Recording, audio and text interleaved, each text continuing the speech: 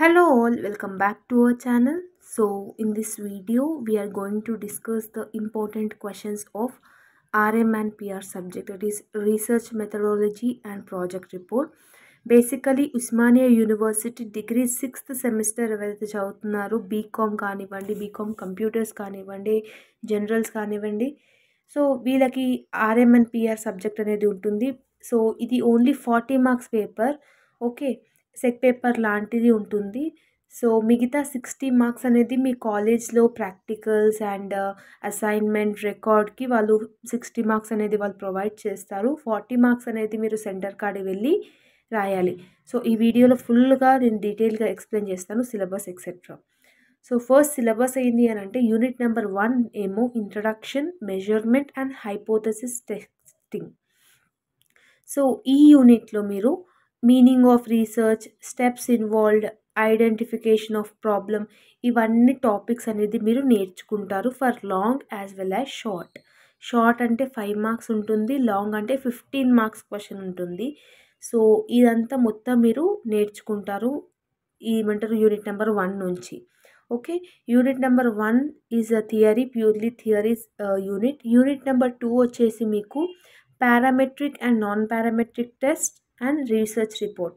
So ఈ యూనిట్లో మీకు మొత్తం problematic as well as theory ఉంటుంది. ప్రాబ్లమెటిక్ అంటే టీ టెస్ట్, ఎఫ్ టెస్ట్, కై స్క్వేర్ టెస్ట్, అనోవా, 1 వే అనోవా, 2 వే అనోవా, ఇవన్నీ మీరు ప్రాబ్లమెటిక్ నేర్చుకుంటారు. ప్రాబ్లమెటిక్ నేర్చుకుంటే మీకు యాజ్ యూజువల్గా థియరీ అనేది మీరు ఎగ్జామ్లో అటెంప్ట్ చేయొచ్చు. సో క్వశ్చన్ పేపర్ ప్యాటర్న్ ఎలా వస్తుంది అని అంటే పార్ట్ ఏలో మీకు ఓన్లీ 2 క్వశ్చన్స్ మీరు అటెంప్ట్ చేయాలి. So each carries 5 marks, 2 into 5 10 marks. So total వాళ్ళు మీకు 4 క్వశ్చన్స్ ఇస్తారు. యూనిట్ నెంబర్ 1 నుంచి 2 క్వశ్చన్స్ ఇస్తారు, యూనిట్ నెంబర్ నుంచి 2 నుంచి 2 క్వశ్చన్స్ ఇస్తారు. సో మీకు ఏవైనా 2 క్వశ్చన్స్ అనేది మీరు అటెంప్ట్ చేయొచ్చు. ఇప్పుడు ఏ అనేదేమో క్వశ్చన్ యూనిట్ నెంబర్ 1 నుంచి వస్తుంది, B unit number 1, C unit number 2 అట్లా ఉంటుంది part A. So part B ఎలా ఉంటుంది అని అంటే పార్ట్ బిలో ఓన్లీ మీరు 2 క్వశ్చన్స్ అటెంప్ట్ చేయాలి, ఈచ్ క్యారీస్ 15 మార్క్స్. బట్ ఇక్కడ మీకు ఇంటర్నల్ క్వశ్చన్స్ అనేది ఉంటుంది. సో సెకండ్ క్వశ్చన్లో వాళ్ళు మీకు ఇంటర్నల్ చాయిస్ ఇస్తారు, అంటే యూనిట్ నెంబర్ 1 నుంచి 2 లాంగ్ క్వశ్చన్స్ వస్తాయి, ఒకటి మీరు అటెంప్ట్ చేయాలి. యూనిట్ నెంబర్ 2 నుంచి 2 లాంగ్ క్వశ్చన్స్ వస్తాయి, ఒకటి అటెంప్ట్ చేయాలి. సో ఇదంతా about question paper.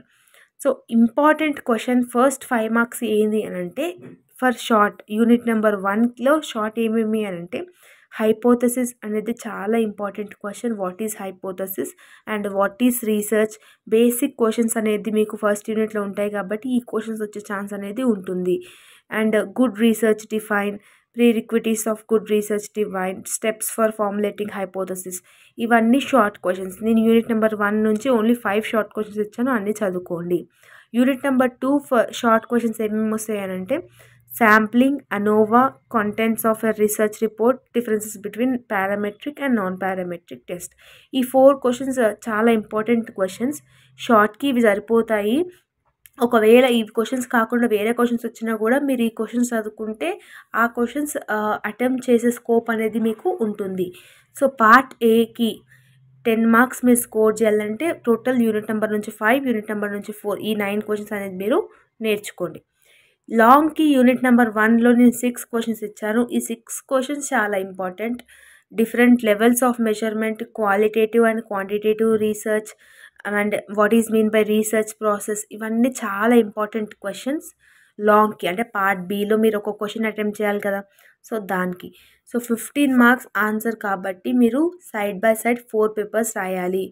Okay, time వచ్చేసి మీకు 1.5 hour ఉంటుంది examination time, 40 marks question paper. So unit number 2 కూడా సేమ్. యూనిట్ నెంబర్ 2 లాంగ్కి మీకు ప్రాబ్లమెటిక్ వచ్చే ఛాన్స్ అనేది ఉంటుంది. కై స్క్వేర్ నుంచి ఒక క్వశ్చన్ అడుగుతాడు, అనోవర్ నుంచి ఒక క్వశ్చన్ అని అడగవచ్చు. సో ఇందులో థియరీ వచ్చే ఛాన్స్ అనేది కొంచెం తక్కువనే ఉంటుంది. సో మీరు ప్రాబ్లమెటిక్స్ మీద కూడా ఎక్కువ కాన్సన్ట్రేట్ చేయండి. ఇవి ప్రాబ్లమెటిక్ గురించి వచ్చేది.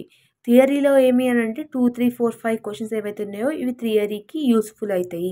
What is అనోవా, explain is assumptions and applications. మీకు అనోవా ప్రాబ్లం మీకు వచ్చినట్టయితే థియరీ కూడా ఈజీగా మీరు రాసుకోవచ్చు. సో అందుకనే ప్రాబ్లమెటిక్ అనేది మీరు నేర్చుకోండి. ఓకే, సో ఇప్పుడు మోడల్ పేపర్ ఎలా వస్తుందంటే మీకు స్క్రీన్ మీద పిక్ అనేది కనిపిస్తుంది కదా, సేమ్ యాజ్ ఇట్ ఈస్‌గా క్వెషన్ పేపర్ అలాగే వస్తుంది. టైం వచ్చేసి మీకు 1½ అవర్ ఉంటుంది. 40 మార్క్స్ క్వెషన్ పేపర్. ఒకవేళ స్క్రీన్ మీద మీకు ఈ ఏదైతే మోడల్ పేపర్ అనేది క్లియర్‌గా లేదు అని అనుకుంటే నేను డిస్క్రిప్షన్ అండ్ కమెంట్ బాక్స్‌లో పీడిఎఫ్ లింక్ అనేది పెడతాను మోడల్ పేపర్‌ది. సో అక్కడ మీరు వెళ్ళి డౌన్లోడ్ చేసుకోవచ్చు. So this is all about the RM and PR subject. So మిగతా 60 మార్క్స్ ఏవైతే మీ కాలేజ్‌లో మీ మీ స్కోర్‌ని బట్టి, మీరు చదివే స్కోప్‌ని బట్టి వాళ్ళు మీ లెక్చరర్స్ అనేది మీరు 60 మార్క్స్ అనేది మీ కాలేజ్ తరఫు నుంచి ఏస్తారు. సో ఇప్పుడైతే బయట మాత్రం అంటే సెంటర్ కాడ రాయాల్సిన మాత్రం 40 మార్క్స్ పేపర్. ఇందులో పాసింగ్ మార్క్స్ వచ్చేసి 20 మార్క్స్ అనేది మీరు దగ్గర దగ్గర 20 మార్క్స్ అనేది పాసింగ్ మార్క్స్ ఉంటుంది. సో ఈజీగా ఇప్పుడు ఈ వీడియోలో అయితే ఇంపార్టెంట్ క్వశ్చన్స్ చెప్పినానో ఇది చదువుకుంటే ఈజీగా మీరు పాస్ అయిపోతారు. యాజ్ వెల్ యాజ్ ఓ గ్రేడ్ అనేది కూడా మీకు ఈ సబ్జెక్ట్లో వస్తుంది. అంటే సెంటర్ కార్డ్ ఏదైతే రాస్తారో దానికి.